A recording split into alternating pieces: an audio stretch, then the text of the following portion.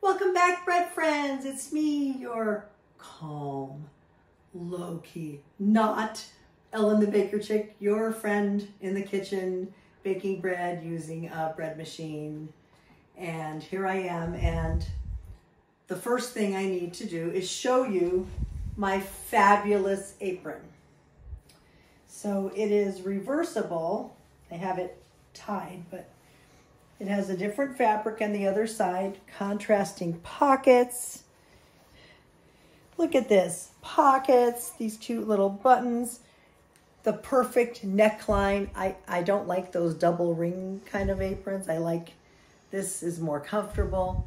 My friend Janine sent this to me as a congratulations, you made 5,000 subscribers on YouTube gift. Janine and I have never met in person. I'm in California, she's in New York, but we have known each other through bread machine groups and talked on the phone and everything for, I think, at least 3 years, maybe longer, I'm not sure. And she's wonderful and sweet and kooky, and she's the best. And she made this apron for me, and I'm just blown away. It is so adorable with all the types of bread, different types of bread, and the others, 2 different fabrics. I mean, I'm a lucky ducky here. So that's the first order of business. Thank you so much, Janine. I love this so much. All right, so the next part is how to use a Pullman pan. And people use a Pullman pan because they like to have all of the slices be exactly the same. I'm going to show you. It has a cover and it slides completely off, and it slides on, okay? And how the bread comes out, if you can look inside the pan, is 4 straight equal, or maybe not equal sides, but 4 straight sides. Comes out in a rectangular tube, or whatever you want to call it. So here's the funny part of this video. I never wanted a Pullman pan. It's not that I minded spending the money, because I will spend money on what I want. I am not particularly frugal, as my videographer is nodding yes with the camera when he moves it that way. But I didn't really ever want to use this because I don't really love how it looks like it came out of a Play-Doh factory. But enough of you want to know how to use it. Enough of you have families. Maybe you're making 3 or 4 sandwiches, maybe more, for big families. And I guess it's easier for making sandwiches when all the bread is exactly the same size and shape. So that is why, the main reason I believe why people use the Pullman pan. I asked around, people told me different things. We don't make a lot of sandwiches in our house. We have a piece of bread for toast in the morning or something, but I bought it for you. I did this for you so I could make this video for you. And so that's what I'm doing today. So I'm going to remove the lid. And I have sprayed in this pan with my nonstick canola oil spray. I mean, you can probably just brush it really well with oil or use Pam or anything else. I have told you in the past not to use Pam, but that's only with the Williams-Sonoma Gold Touch. If you want to use Pam, I'm sure it would be fine. Although I don't know, I don't want to say use Pam, but I use this stuff from Costco. We buy it like in a triple pack or something, and that's what I use in all my bread pans. So what I have over here is dough ready to go in, because this is just a demo of how to use the Pullman pan, okay? So what I did was used my white bread recipe, my fluffy soft white bread recipe that I'll link you to below.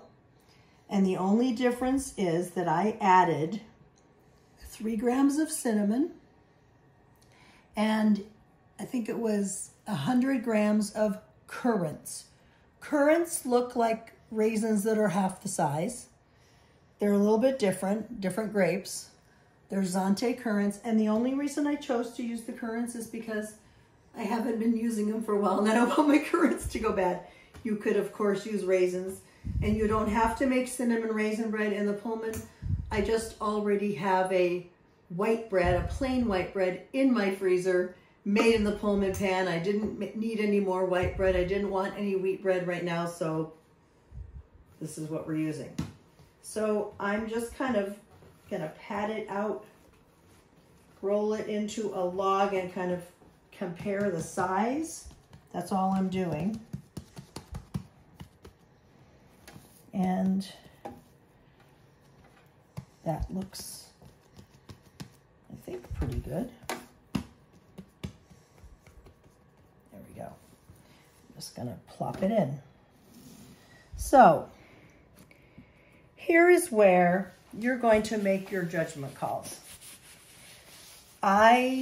When I tried this a few days ago and I made the white bread without the cinnamon and the currants, I just put the lid on, let it rise in the slightly warmed oven like I always do in my videos, and we'll show you, but I always do that. I let it rise. I kept the lid on during the rise. I kept the lid on during the whole bake. It all got brown, and it was a nice tender crumb inside. Some people let it rise open and then put the lid on for baking. Some people let it rise open and put the lid on for baking, but then the last 15 minutes take the lid off during the baking.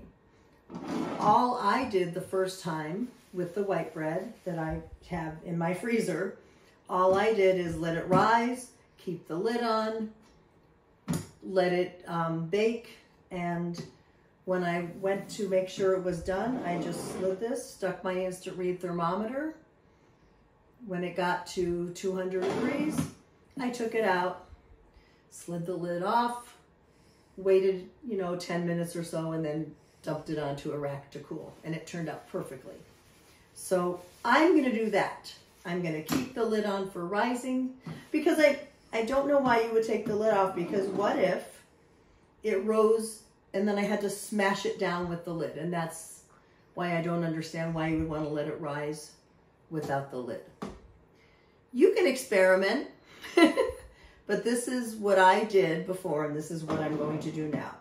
So we're going to take a little jaunt over to my oven, and we're going to talk about rising for just a moment. I'm going to move this closer and hope I don't knock it over and make a big, big noise. So my oven rack is in the perfect place. If you have a proof setting on your oven, if you've watched this part a million times, please fast forward. But if you have a proof on your oven, you just hit that proof and set it for 45 minutes, walk away, you're good. Proof should be at about 85 degrees. So what I do, because I don't have a proof, because my oven is a bit older, is I set it for the lowest possible temperature my oven will take, which is 170. And then, so I start my oven at 170 and I set a timer for 1 minute. That's it, 1 minute. You must set the timer. It is way too easy to, I gotta go to the bathroom really quick. I'll remember to come back in a minute. Or, the phone's ringing. I'll remember to come back in a minute. Or your child or your spouse or your partner or your dog comes over and you get distracted, and then you've heated your oven for way too long. Even the smartest people in the world can forget to turn off the oven in 1 minute. Please, for the love of bread, set your timer, okay? We are not heating the oven all the way to 170. We are only turning it to the lowest temperature, which mine happens to be 170, for 1 minute and turning it back off. You are not going to run your oven all that time. Some people turn on their oven light for rising instead of heating it a little bit. That's using electricity the whole time. My way is 1 minute of electricity. So you can see that my 1 minute timer has gone off. I've turned off the timer and I've turned off the oven. The oven is not on. You are not using electricity or gas, whichever you have, for more than 1 little teeny minute. I'm gonna pop this in right here with the lid on. I wanna make sure that since I always access the oven from this side, I'm gonna put it in like this, because then I can go like this and check it out. So I'll push it in a little more. All right, so I'm going to set a timer for 45 minutes. At the end of the 45 minutes, I will take that out of the oven, and it should have risen a lot, and I will show you what that looks like on the video. And that is the time I will heat my oven to 350 to bake it. And we'll talk about that in the next scene. I'm a girl who likes to be prepared ahead of time. Prep, prep, prep. So I have my hot pad, my trivet laid out. I have the cooling rack. I have my oven mitts over here. There's my oven. And I have my instant read thermometer. I will tell you something. This is a King Arthur Thermapen. It's a little, well, it's significantly more expensive than just a normal $10 Kaizen like I've shown you in the past. It is slightly faster, but I would say as far as accuracy goes, it's about the same. The Kaizen one, I think I put it over here, that I've been showing you a lot for all these years. Looks like this. I think it's $10 or $12. Honestly, if I had it to do over again, I would not have bothered to get the Thermapen from King Arthur. It's good. It's not that it's not good, but I don't know that it was worth the money. The other one was doing fine. I got sucked in. Anyway, be prepared like a Girl Scout or a Boy Scout. So the rise is almost complete. Well, it is complete actually. And you can see it's doubled in size. It's not all the way up to the top. We'll see, maybe hopefully it'll puff up more, it'll baking, which means that this will make it have the flat top. But that doesn't mean that it won't be good if it doesn't go all the way to the top. It's just how to use this pan and have this shape. So now I'm going to take this out of here. I'm gonna slide this closed, and I'm just happy with how easy it is to do because I was worried about that. And I'm going to put it on my counter and then set the oven to 350 and pop it in when it's heated. It's been a half an hour. It has not come to temperature yet. It's about 162.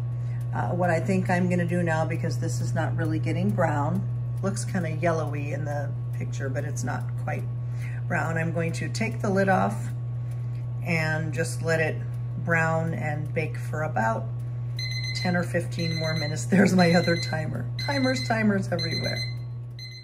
Okay, this is the second to the last part of the video.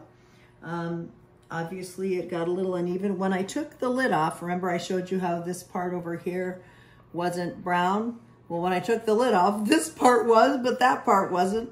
I'm not sure why, but next time maybe I will turn it in my oven for the second half of baking or something like that. But it's not burned, it's just a little extra brown. And it got to 200 degrees after I showed you in the last slide. When it was 162, it suddenly, when I took the lid off, I had it set for 11 more minutes, but I checked it at 7 more minutes and it was nice and brown on top. That was a total of, I think, 37 minutes of baking until it got to 200 degrees. So I'm gonna leave this in here just for maybe 20 minutes to let it cool a little bit. And then I'm going to put it onto the rack to cool for 2 or 3 hours. And then the last part of this video, I will show you what the inside crumb looks like.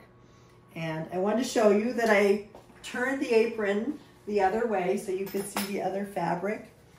And I want to thank Janine again for making this fabulous apron for me. This is such a treasure, such a treat. I have way too many aprons, but I have a new favorite. And thank you so much, Janine. This is just the best thing ever. I really, really appreciate this. And thank you all for watching. We're not done yet, but before I forget, under this video, there is a description. Like, so you see the video like this in a rectangle, right, where it plays. Under that, on the YouTube page, you will see the beginning of a description, and you probably will have to click on the word more. And in that description, I will have a direct link to the video for my fluffy soft white bread. And then I will also have the modifications, and all the modifications were is that I added 3 grams of cinnamon, and I think it was 100 grams of currants. Yes, you could use raisins. When you use either raisins or currants, you put a tiny, tiny bit of flour and kind of coat them because they distribute better into the mix, and you add them at the add beep. So again, I will show you the crumb a little bit later, but thank you for watching. If you enjoyed this, please give me a thumbs up below, share it with your friends, and also if you haven't, subscribe to my channel.